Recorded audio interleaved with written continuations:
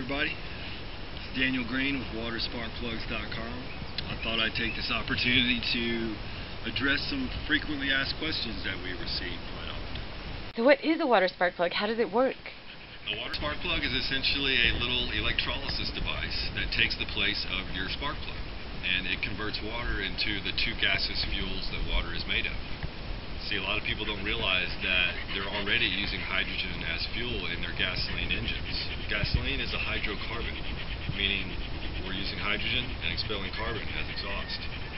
When we use water as fuel, you're consuming the hydrogen within water and the oxygen, actually, and your byproduct is just water vapor. How much is this going to cost? We anticipate $2,000 to $3,000 per vehicle installed by our authorized trained technicians. That way we can offer a warranty on these spark plugs, because these are highly advanced circuitry. So if they're not installed the right way, it's like installing a car stereo. You can blow fuses and mess things up. So we want to be able to provide a warranty with these installations. So we hope to have distributors around the world that are licensed to install our product, which should be around $2,000 to $3,000 per installation, depending on how many cylinder heads are on your vehicle. So how exactly does one of these water spark plugs work? Well, the water spark plug basically takes water and disassociates the water inside of the spark plug, creating an ionized HHO fuel mixture that is then dispersed in the combustion chamber and ignited by lasers. There are several different actions that take place within the spark plug for this to happen. There's 3 separate chambers. The first one is called the steam resonator. This takes water that's coming from your gas tank now and turns it into fog. It's a fog machine. We're making tiny fog-like droplets, and those are being sent to the second chamber, where those tiny fog water droplets are being hit with resonant frequency, and that's separating water into hydrogen and oxygen. Now when this happens, water, its mass expands 18,000 times when you turn water into its gaseous state. So that pressure is created naturally by performing this action. So that ionized HHO mixture is sent to the third chamber. Now in the third chamber of the spark plug, this ionized HHO is mixed with non-combustible exhaust gases and then stripped of its electrons. Now you have in the third chamber a positively charged HHO fuel mixture that is being dispersed and ignited by lasers. Another question might be, well, wow, do we even have enough water to be using water as fuel? Well, sure we do. Currently we're using millions of gallons of water in each coal-fired power plant. Each one. There's over 1,500 on mainland USA, so that's, do the math, we're talking trillions of gallons of water on a daily basis being sucked from our aquifers and rivers and streams just to cool coal-fired power plants. That's not even to mention nuclear, or how much water it takes to refine oil, or that tar sand project in Canada. We're talking trillions and trillions of gallons of fresh water we're wasting right now. So if we actually use the atomic energy within water, we would reduce water consumption for power generation or fueling by 100%.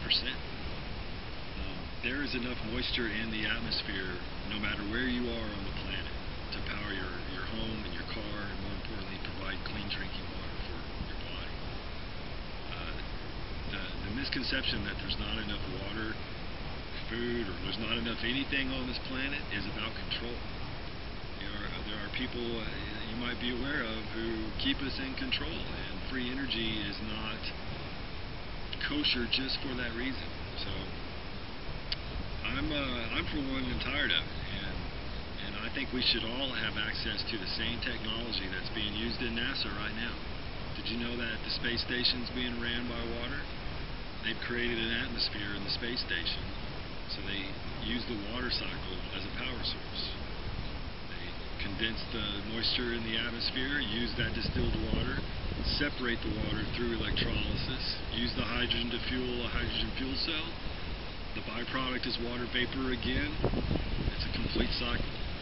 That same cycle, that same water cycle, can be utilized by everybody here on Earth. We all have access to this technology. We should anyway. That's our goal here at Mr. Green Energy and at WaterSparkPlugs.com, is to bring you types of free energy technology that weans us off of fossil fuels. That's our goal. Has this actually been done before? It has. There are a couple inventors that have WaterSparkPlug patents. Stanley Meyer is one inventor that most people have heard of. In the late 90s, he was able to run his dune buggy on pure water.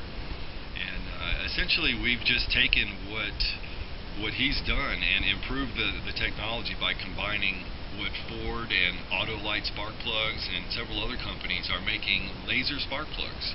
The spark plug hadn't changed in 125 years, so it's time we upgraded the mechanism we use to ignite fuel in our cars. Oh. And several companies have seen the benefits of using lasers to ignite the fuel because they require less energy than the traditional plasma arc that is used currently. What are the miles per gallon you get on a vehicle powered like this? Oh, great question.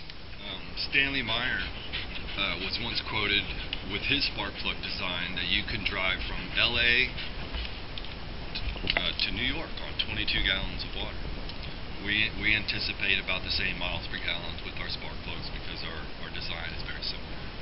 Another question might be, do they work on diesels? Unfortunately not. These spark plugs were designed to retrofit into gasoline ignition systems. So why don't we have this technology now? Politics and economics. There are a few people that power that like to keep the rest of us controlled through oil, gasoline, fuel, water. You know, these are all things that they want us to believe there are shortages of. It's just not true. There is an overabundance of water and clean energy for everybody. But we've been acclimated to a system that's antiquated, and now's the time to build a new system because the old one's obsolete. We sure would love the support. People like to be anti-something, but we really need people out there that are for pro-something. If the pro-free energy movement had just as much support as the anti-GMO movement, wow, we'd all be set right now. We'd all have free energy if we had that kind of excitement and backing behind our movement. So please consider getting behind free energy, because if you do, GMOs and chemtrails and poisonous vaccines, all that stuff goes by the wayside because we stop funding the people that are causing that. Hope you see what I'm saying, and please share this message. We want to try to do something and do something quickly.